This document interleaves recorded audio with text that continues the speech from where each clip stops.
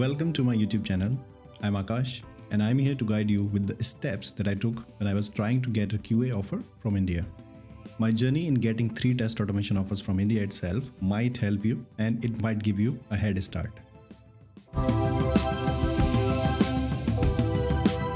What I'm going to share you right here is what matters when you start applying from India and what matters for you when you're looking into a job.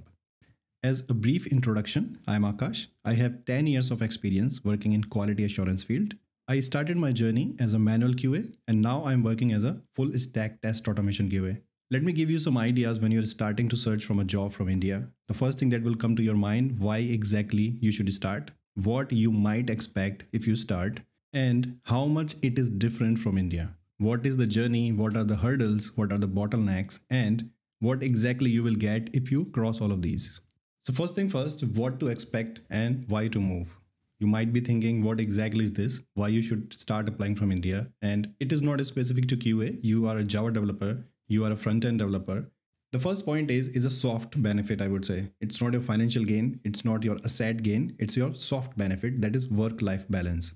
For a lot of people, it matters. If you spend 8 hours in office, then you want to detach yourself once you leave the office. This is not a very easy thing in India because companies are in competition head to head. But coming back to Germany, this is a given thing. You have to have a work-life balance. It's like a legal contract. If you have 40 hours a week, then it's 40 hours a week. The second point is financial gains. So what exactly is the financial gain? How much you will make? There is a predefined pay scale that you will probably end up getting. Possibly when you're starting from India as a beginner, either you're a Java developer, you are a UI developer, or you're a test automation QA.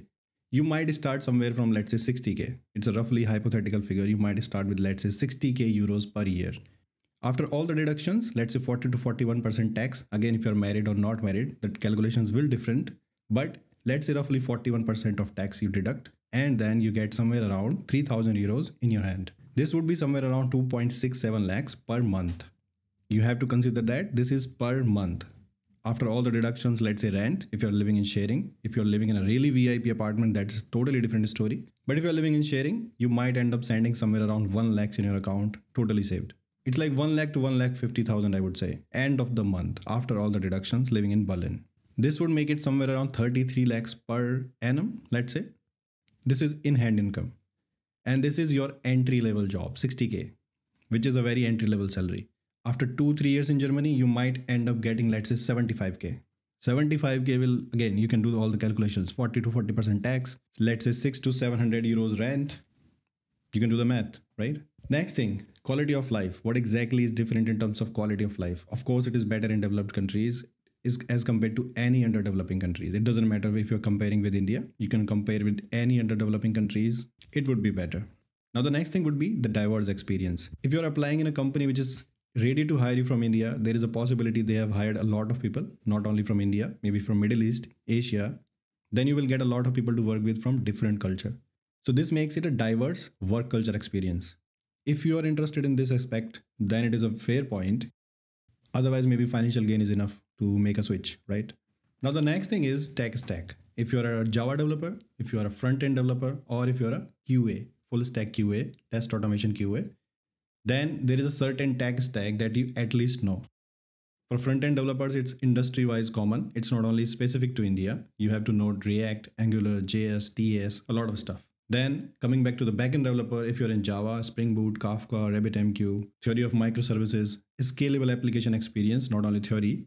If you're coming back to QA, the field that I am in UI automation, you will probably end up having some common experience around Cypress. This is a very famous tool, of course, because it is TypeScript and JavaScript based. And then after this Playwright, it is very slowly catching up with Cypress and slowly killing it. Then if a company is not using both of them, maybe they will using Selenium with Java or maybe Selenium with JavaScript.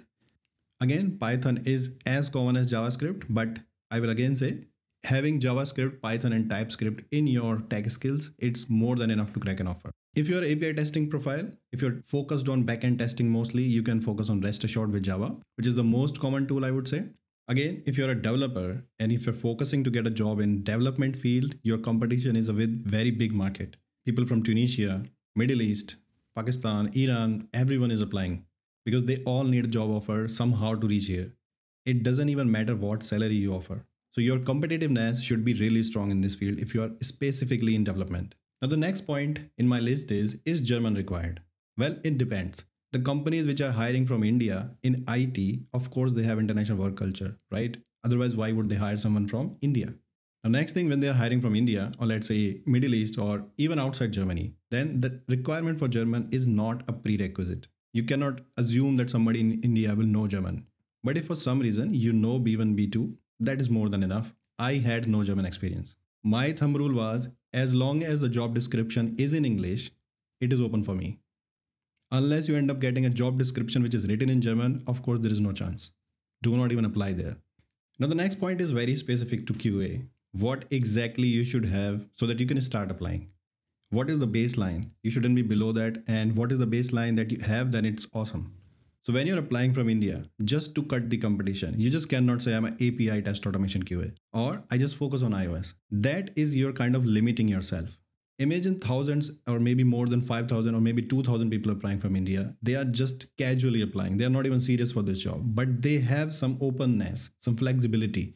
While at the same time you are saying I'm an iOS QA or I'm an Android QA, then you're limiting your chances to a level where you might not even clear the ATS, which is your resume scanning machine. So who gets a better chance? If you are open to learn more technologies, you are not predefined by yourself like I'm a this QA, I'm a that QA. You're a software tester. You given a chance for front end, you will do this. You given a chance to mobile testing, you will do this. Maybe not specific to mobile testing that you might have to learn something, but at least API and front end is must to have in a single person. Nobody is going to hire two QAs internationally for doing front end and back end. You should know both of them. Again, this might be my personal belief, but if you're doing something, you must be good in it. There is no option to say, okay, I know API testing, but still I do not see the logs of server. I know front-end testing, but I'm not that good at understanding JavaScript. To understanding from JavaScript, I mean, you can at least understand the logic. Okay, this might end up throwing some error.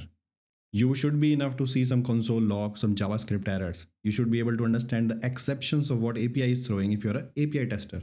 Copy the curl from browser, check the network logs, do it from terminal or from Postman. You know, this particular exception is thrown because language has this particular error in the code. It's not going to work if you say, okay, I do the testing, I don't care what happens in the backend. Or I do the backend testing and I don't care what happens in front end or what happens at the Android or iOS side. This is kind of a feature that nobody will like in Germany, at least in Germany. It's like, I know how to drive a car, I don't care about tires at all. So make sure that you're flexible. Make sure you want to uplift in your career. When you're switching to a new country, it's a big thing. You're changing your entire career. Once you switch here, then you realize, okay, this is not for me. It's not just a one day undo step. You will have to change a lot of things. You will have to go back to India, justify a lot of things to yourself, to your next company. So why not just prepare yourself before? Like, I am flexible. I can switch to more tech stack. I can do multiple things and I'm responsible for what I'm doing. I know exactly what I'm doing. These are the kind of soft skills that everyone would look for. Now, keeping this video short, I'm going to end it right here, but I have a list so that you can understand what exactly is the journey, where to start, what to do first, what not to do first. I have a certain list of questions, where to start, where to search for job, how to make your resume, what to add in your resume, how to make it keyword rich, how to make it more appealing, and it's still at the same time keep it short. So I'm going to cover these topics in the next video. The idea of this video was to start a series of these videos so that you can understand how it might help you. Leave comments, leave questions. I'm going to answer all of them. Thanks for joining.